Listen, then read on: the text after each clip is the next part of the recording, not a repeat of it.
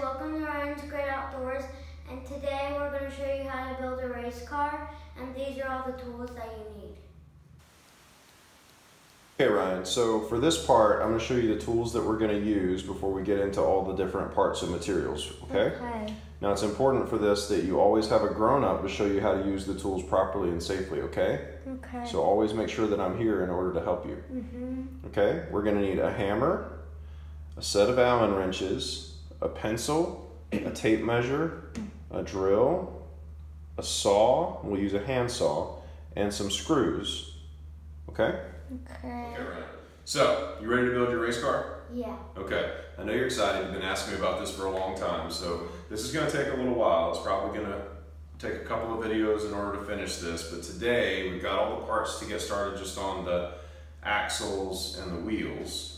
And I know we're kind of going backwards. We should probably build the race car first and then this part, but I have a better idea of how I want to do this, and we're still working on the design for the rest of the car. Okay, so we'll keep working on that. And then today, we got the wheels and the tires, and we'll attach those to these metal axles. We got two, one for the front and one for the back. And we'll screw that onto these 2x4s. Oh, we don't have our steering wheel yet. We don't have the steering wheel yet, but that's okay, because we're gonna figure out how we want to steer this and where we're gonna get the wheel. Where we're gonna get the parts, so we'll have to order all that, right?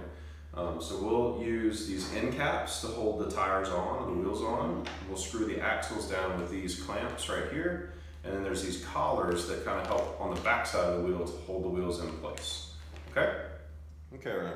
So we've got one of these collars on here inside of the wheel, right?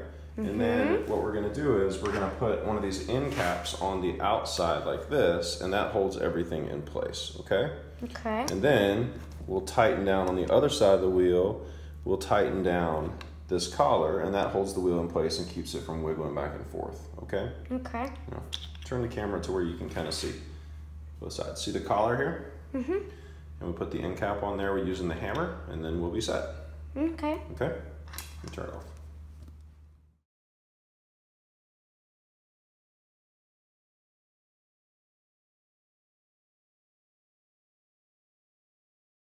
Okay, Ryan, so for this part, we need to attach those metal axles onto these wood pieces.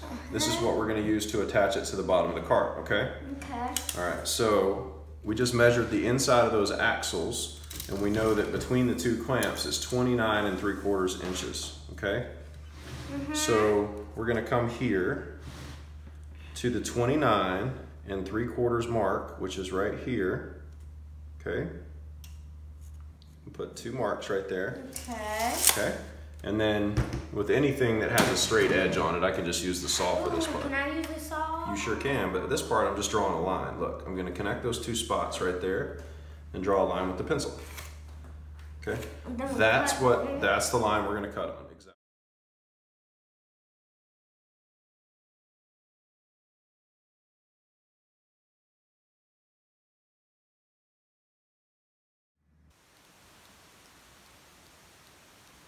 With any build project, you got to have a really good design. Yeah, specifications and a parts list. So why don't you tell everybody about what this thing's going to look like when it's finished?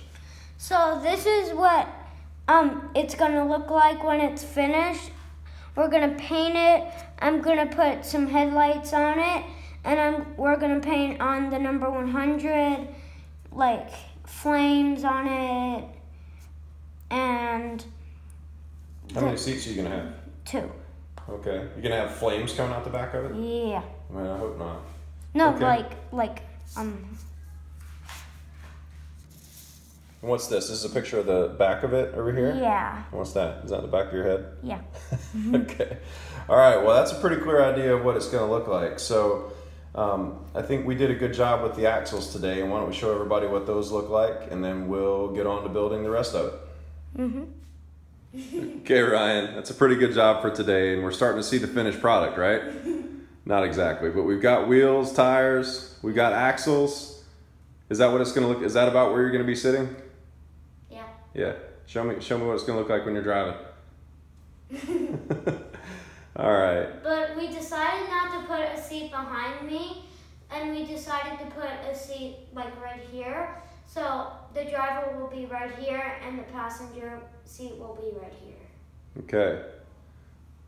All right, well, we'll build the rest of it in a later video, okay? Now let's go work on our design and buy some more parts. Okay. Bye.